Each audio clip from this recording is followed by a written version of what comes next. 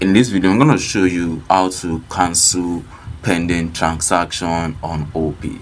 Basically, there are sometimes if you are having a bad networks on your Opay, and when you're trying to send money, the transaction might be pending, and then the money will not be returned back to your account, and of course the person you are trying to send money to might not be able to receive the money as well. So, and the payment will be showing on your transaction details. So all you just need to do is just navigate to your all transactions, then you'll be able to see that particular transaction that it's pending.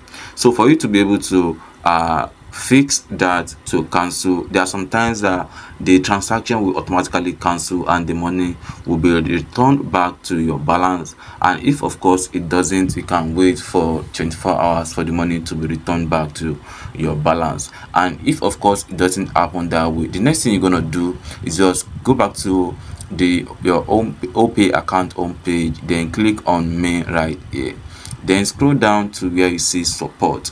So click on this support section and you can write to the support or Opay customer support and tell them you have a failed transaction and then you would like to get the money back to your account. So you can see different options right here where you have transfer dispute. So just click on that transfer dispute, then you can report new issue. So once you click on report new issue right here, so you will be able to report that particular issue. As you can see, there is one particular pending transaction that I reported and it was solved under 24 hours. So all you just need to do is just report new issue, then write to them that you have a pending transaction, which of course the person you send money to have not received it, and of course you have not get a refund back to your Opay account balance as well, and then they're gonna attend to it and fix it for you.